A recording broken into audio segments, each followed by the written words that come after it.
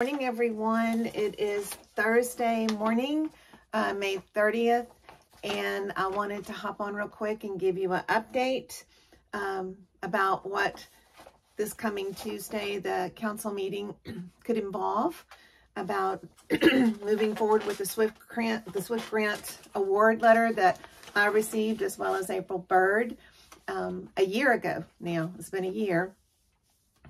But last week, not this past Tuesday, but Tuesday before, when we all met, and it was the council rodeo, but a lot of good things came out of it.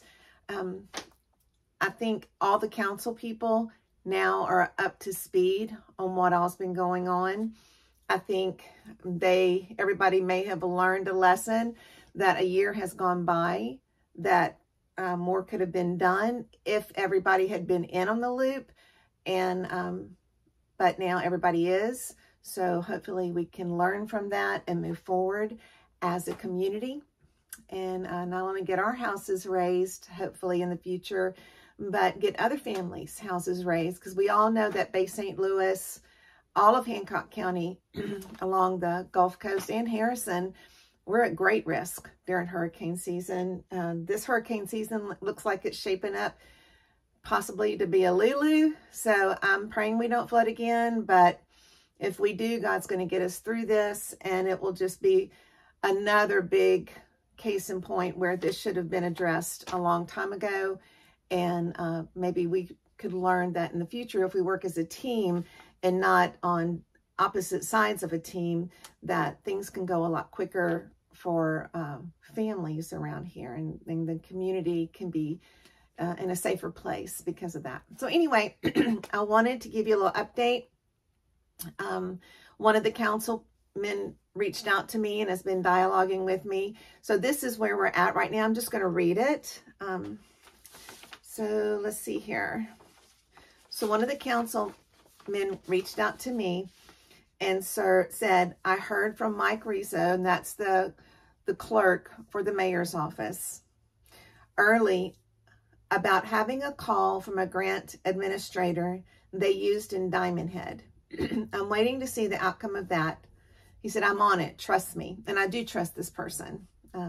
He's proven very much worth his salt. And anything I can do to support him in any office going forward, I will do. So I said, thank you so much.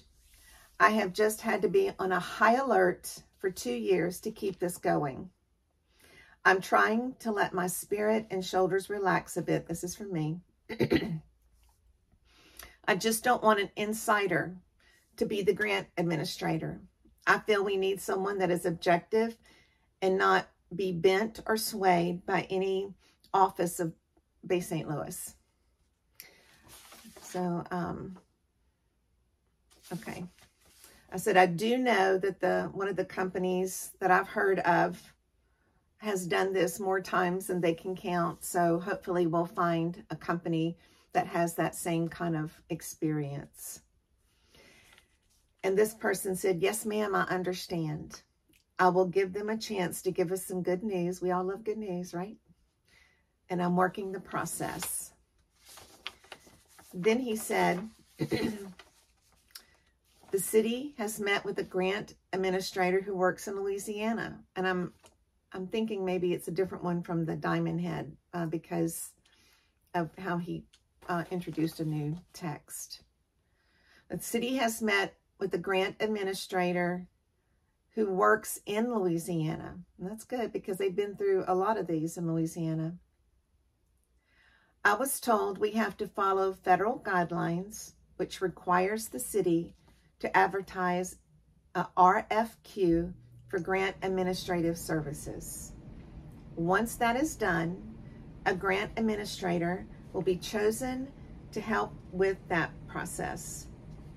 I have asked what the timing will be on completing the RFQ so it can be advertised. I'm still pushing the ball, but it is moving.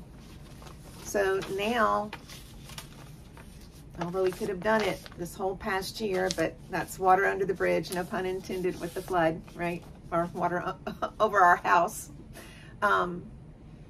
I wish this would have been done this past year, but the legislation, and I will go back to this, the legislation that Representative Tim Ladner pushed through and got through and had signed by the governor of Mississippi is what has pushed it to this point. I think without these YouTubes bringing information to the public, and y'all have been amazing supporting this, and the audience is growing and growing. Every time I look, I say 500 views. I think, is there 500 people out there that want to know about this? But apparently there is, because this is a real issue in our area. And I think this is bringing people information and hope. I sure hope it is. So anyway, Tim Ladner, he's the one that pushed that legislation through.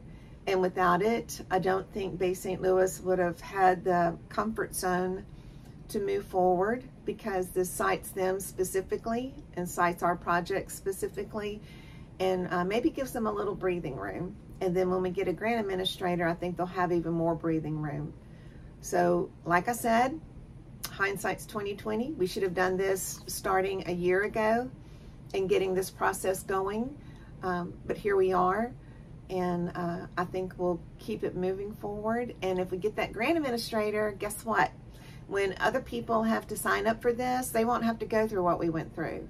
That road will be paved, and there'll be opportunity for you to raise your house and get it out of harm's way for you and your family. It'll increase property values for you and the city. It will keep your family out of harm's way. It will keep your environment healthy. So that's what I'm really, really praying for. So I would encourage anybody and everybody out there this coming Tuesday, June 4th at 5:30 at the Bay St. Louis Conference Center. It's like 568, 528, but you can look it up, or I'll put it in the description, the actual physical address. It starts at 5:30. I highly, highly recommend, if you are needing your house raised and you have had national flood insurance protection, I really highly recommend you come, because this has your name all over it going forward. So you can get your house raised, hopefully. Excuse me. I'm a full-time artist. My gallery's actually on the first floor of Century Hall in Bay St. Louis, the Tamucurtisguy Gallery. But most of my paintings, especially my originals, if you look on the back, you will see a scripture address that says Jeremiah 29:11. And for 20 years, being a full-time artist, I have put that scripture address on the back of my work because I believe in it. And it says, for I know the plans I have for you, declares the Lord, plans to prosper you and not to harm you, plans to give you hope and a future. So I'm counting on that, because God is a truthful God.